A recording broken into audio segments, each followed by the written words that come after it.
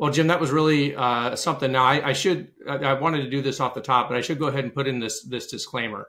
I have a contractual relationship with Rhombus Power. I'm a consultant for them. So I do have a relationship with Anshu and a financial relationship with Anshu. Hopefully that didn't affect the quality of my questions. Which is, of course, my standard is pretty low there already, but. Well, look, even if your questions weren't as pitch perfect as usual, it was a really interesting discussion. Look, AI is the flavor, right? And apparently will be for a long time. Yeah. And Anshu seems to be on the cutting edge of using it in a way that's immediately useful, as opposed to a lot of the AI products we see out there, which are, we're still trying to figure out, like early internet, how we're going to use this tool. Yeah. He's using it.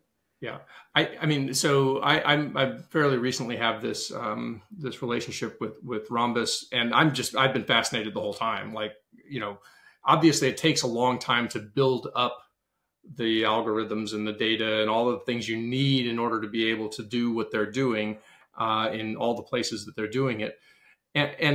But I think it is very helpful to be able to understand why AI is important. Basically that you can use essentially, just to keep it simple, you can use computers and algorithms in order to be able to detect trends and anomalies and as he mentioned, bring in all of those various data streams from all these different disciplines that we don't usually think of as being together in one place. When I worked in and around intelligence, I can tell you, I didn't think about what the climate patterns were going to be in Bangladesh in the summer of 2000. Those were not things that I would sort of look at the disciplines that I specialized in, and those were where I would concentrate my attention.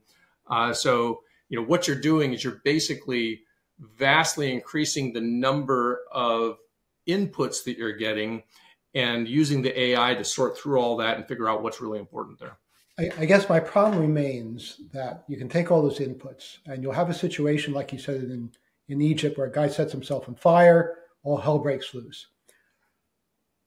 Or you have a situation like in Venezuela elections now where the election is stolen, but Maduro seems to have consolidated his power through,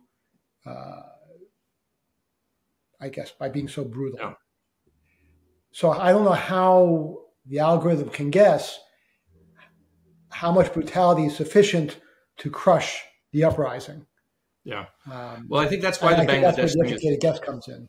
Well, but it's also where the Bangladesh example is useful, because the stolen election or the suspected stolen election happened in December, I believe, in Bangladesh.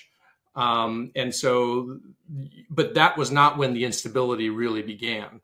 And it wasn't until July with this whole question about quotas for government jobs, which again, who knows that that's going to come to the surface and be the sort of the match that lights the tinder.